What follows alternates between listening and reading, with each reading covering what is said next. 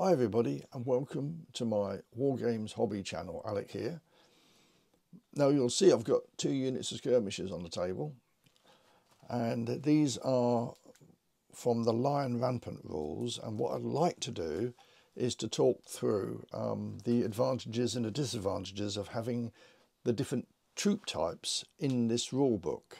And the first 2 that I'm going to talk about are Skirmishers and Light Cavalry.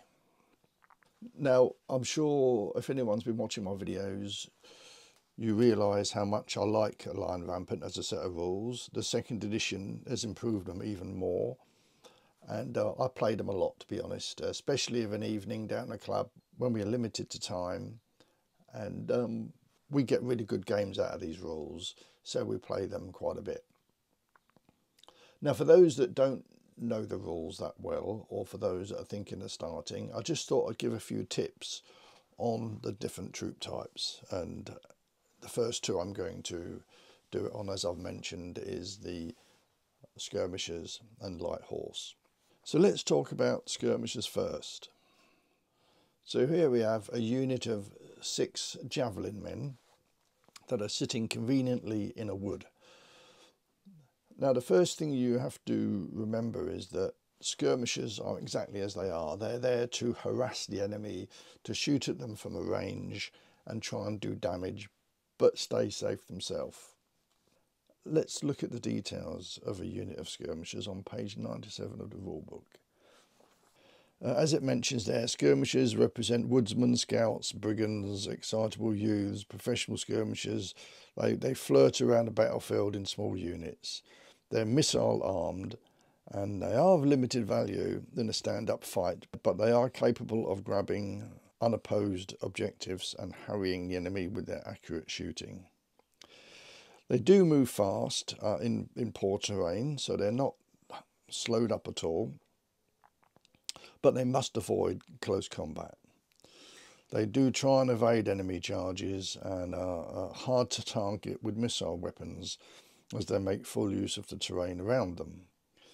Skirmishers may be represented by models armed with bows, crossbows, slings, or the javelins that you see here. But they all fight in the same way, no matter what weapons they're depicted with. Their missile range is shorter than bows, normal bows and crossbows, and as they are armed with hunting weapons rather than the more powerful war bows, and use close-ranged aimed shots. However, their range is greater than javelins thrown from horseback. We'll cover that later. So whatever they're armed with, they've got the same range. It's 12-inch range. So let's look at the stats now. So there are 6 models in each unit, but don't forget they still roll 12 dice while they're 4, 5 or 6 figures in the unit. Once they get down to 3, once they get down to half strength, they reduce to 6 dice. You can see they move on 5+, so they're quite happy to move around the battlefield, but they attack and they shoot at 7+, so they're a little bit more reluctant to actually get involved. In fact, you don't want to ever go into attack with them because they're going to get badly mauled. You can see they've only got an armour of 1. So in a melee they are going to lose, unless they're against other skirmishers, of course, then they're on equal terms. And their attack value and their defence value for fighting, you only hit on 6s. So they're not really to be used at all in close combat. It's a cheap unit, it's only 2 points, which is handy. And as you see there, if they stand still and shoot at 12 inches, they hit on 5s, plus 5+, so that's 5s and 6s. Their movement is 8 inches, of course. But they are hard to target, which means that skirmishers count as armour 2 versus shooting and may only be targeted within 12 inches. So a unit of bowmen firing at them, if they're more than 12 inches away, can't even target them. And if they do target them, they suddenly get an armour of 2.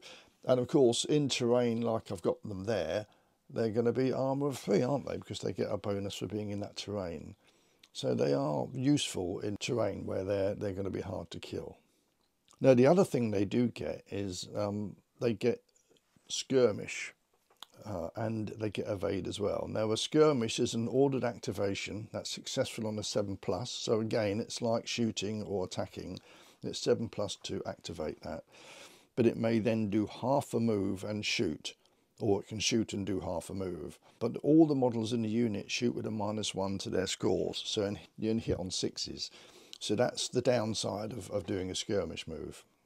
But of course it's handy if they want to get into terrain to make sure they're safe, then it's worth doing. The other bonus they get is evade. So when an enemy successfully rolled to attack this unit, but before it moves, the unit may test to evade at 7+. Again, that 7+ is what it needs to be able to do that. If it succeeds, it immediately carries out a skirmish action, targeting the attacking unit. It may not move closer to the attacking unit and must avoid other units by 3 inches as usual. But casualties inflicted by the skirmish action cause a courage test or a lucky blow at the end of the attack. So the charging unit then moves its full charge distance following the evading unit. Of course, it may well be stopped when it does a courage test, so hopefully they will survive. But the charging unit then moves its full charge following the evading unit. If it makes contact, it attacks with the evading unit, reducing its armour to 1. Well, it's 1 anyway, so it's not going to get any worse than that. It will always be 1. And if it cannot contact it, it must move as close as possible, moving no closer than 3 inches to the evading unit. If the evade test fails, the unit stands in place and awaits attack without shooting or moving, and its armour becomes 1 during attack. Well, again, it's got an armour of 1 anyway. An evading unit will always fight when contacted, and a unit may evade as many times it wishes in a turn. Evade cannot be used if a unit is battered, but if it gets caught by anything really in the open, it's going to die horribly.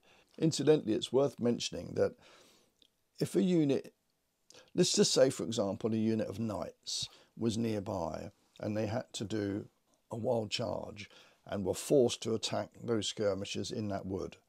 Well, it says in the rules that units in rough terrain attack and defence of 5+, and the armour of 2 are less ferocious, which means that the knights will be fighting these skirmishers on equal terms. So skirmishers, although they shouldn't try and activate an attack themselves, if they're attacked whilst in poor terrain, they may well survive, because they are going to, their armour is going to be 2 anyway, which is better than 1 in the open, but so will the knights, so they'll be fighting on equal terms, but they do not want to get caught anywhere in the open.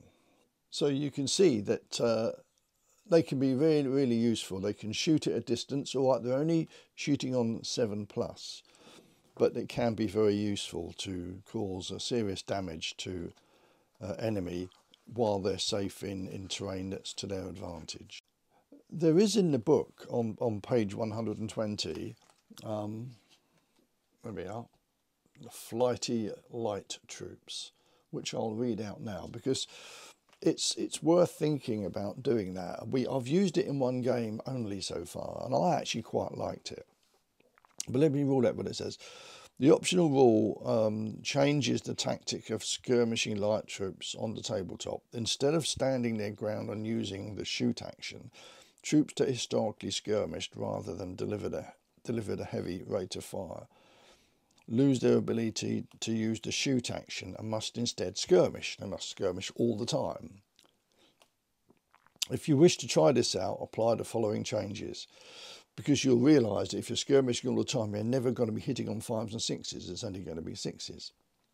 However, look at the bullet points here. Remove the shoot action. Change the skirmish ability to 6+. So instead of skirmishing at 7+, they're now skirmishing at 6+. So they've got more chance of actually doing it. The unit must make the full half move noted in the skirmish rule. I don't really understand that part of it, I must admit. And we didn't do that in our game, because if it's in, for example, solid cover, it would try and stay in solid cover. Or you can move them a little bit, but they're not going to want to leave that solid cover, are they? I'm not sure why that was added, but anyway. And there's no change to the point system. It just means that this unit in the Flighty Light Troops rule will only hit on 6s rather than 5s and 6s. But they're going to be able to make that an easier thing to do on a 6+ rather than a 7+. It doesn't mention anything about evading there, so I'd imagine that the evade still has to be 7+. But for all other shooting, it's 6+. It's worth considering doing that because, I say, the one time we used it, it worked quite well. But that's up to you. Right, now let's move on to the light cavalry.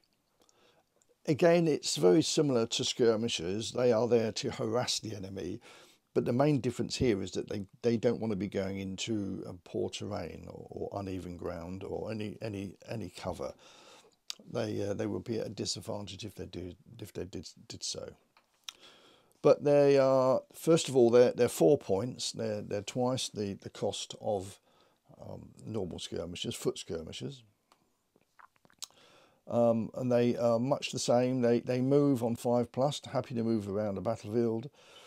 Now there's a slight difference here in that it attacks on 7+, so again it doesn't like going into close combat. Although it would be okay against skirmishers because you can see further down it's got armour of 3 anyway, and in the open, if they saw skirmishers in the open that is, then it would be worth targeting them because they've got a much better chance of causing damage. They hit on 5+ if they're attacking, and they got an armour of 3. They also shoot at 6+, so they've got a better chance of shooting anyway. The courage, incidentally, I forgot to mention that on the skirmishers. The courage is 5+, so they're not exactly enthusiastic. Once they start taking casualties, they can soon be in trouble. They've got a range of 12 inches. They're armed with bows here, but they can be armed with javelins. But if you do arm them with javelins, it's -1 point for the cost of the unit, so it only costs 3 points. But their range is reduced to just 6 inches. So unlike foot skirmishers, if you've got javelin armed light horse, then their range is only 6 inches. They've got a 12-inch movement, so they can move around the battlefield quite quickly. They have the same rule as foot skirmishers in so much they can skirmish and they can evade. The only other option you've got with light cavalry is you can make them veteran, which costs 2 points, so they're becoming a 6-point unit, which is quite expensive.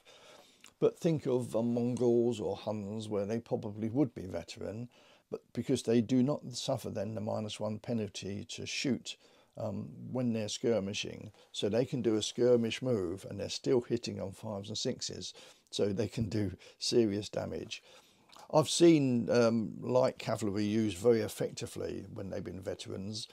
A mate of mine, Graham, used them against a Norman army, and they devastated this Norman force with having 2 units of veteran. But when I used them, I still failed to activate them, so I didn't use them quite as well. But they can be very, very effective indeed. But they are, as I said, they're a 6-point unit, so they're not cheap to have. So there we are. They're the first 2 units I've wanted to have a look at to see what you thought about them. And I shall be doing other units in other videos later on. But hope you enjoyed that, and it gives you a bit better of an insight of what those troop types can do in these excellent set of Lion Rampant rules. Right, that's it from me. I'll see you again soon.